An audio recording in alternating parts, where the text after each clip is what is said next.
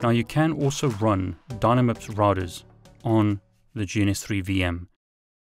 Now I've had problems using my image with the GNS3 appliances listed here. So what I'm going to do is go to Edit Preferences, go to iOS V routers and click New. But in this case I'm going to run the appliance on the GNS3 VM. My previous 3725 is running on the local server, the desktop server.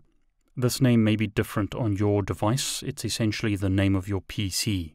But in this case, I'm going to run the iOS Dynamips router on the GNS3 VM and click Next. It's picked up the existing image that I'm using.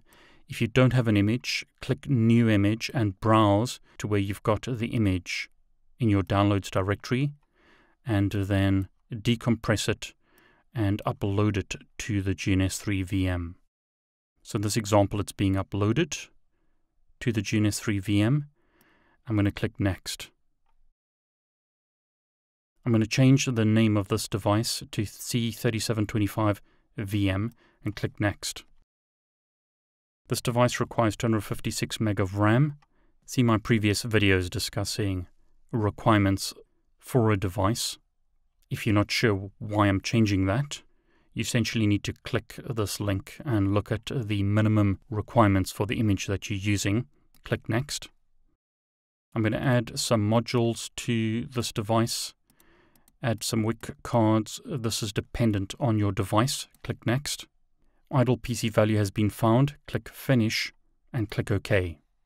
So now under Routers, Installed Appliances, I have this C3725 VM device, which I can add to the topology and integrate with the VIRL routers.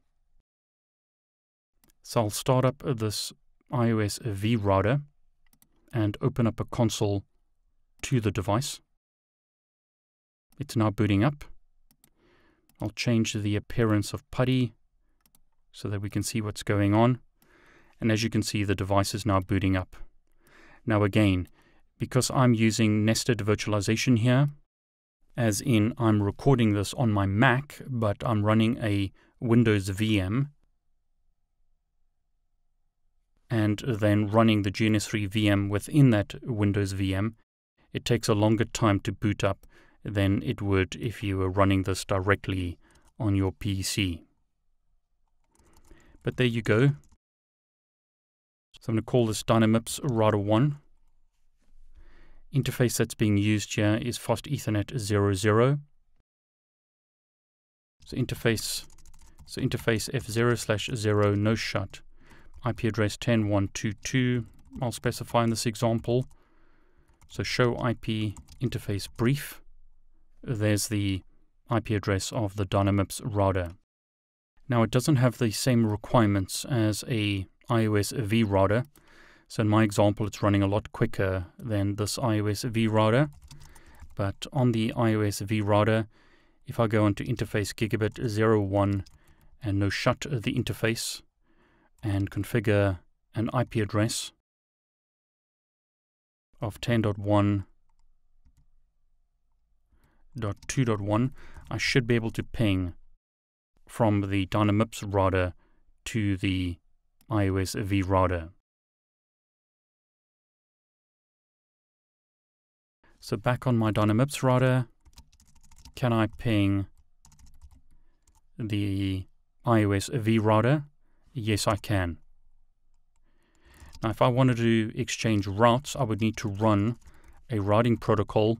So in this example, I'll simply run EIGRP on the routers. So on iOS V router 1, I'll enable EIGRP as well.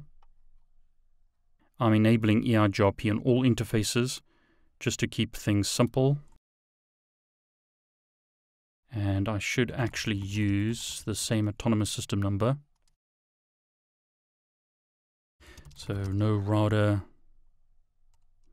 EIGRP1 should be router EIGRP100 network, and I'll enable EIGRP on all interfaces. And as you can see on the Dynamips router, a neighbor relationship has been established. So I've got a neighbor relationship from router 1, as seen over here, to iOS V router 1, as seen over here. And then on iOS V router 2, router EIGRP 100, network, and I'll enable EIGRP on all interfaces. So what should happen, if it's done right, is I should have learnt routes through EIGRP, which I have. I should also be able to ping both IP addresses on this segment, which I can. So Dynamips router 1 is able to ping both iOS V router 1 using that IP address and iOS V router 2 using that IP address. So in these videos, I've now shown you how to download and integrate the GNS3 VM with the GNS3 GUI, and how to build multiple topologies consisting of different devices. I've shown you VPCS, I've shown you the GNS3 Ethernet switch, I've shown you Dynamips routers, and I've shown you iOS V routers. Now, many appliances are supported in GNS3. Have a look at the available appliances for various appliance types to see the different types of devices that you can run in your GNS3 topologies. The capability of GNS3 has been extended dramatically in the last few years.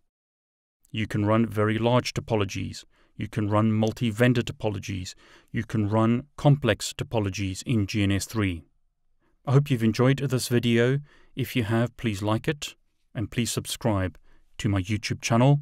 I want to wish you all the very best.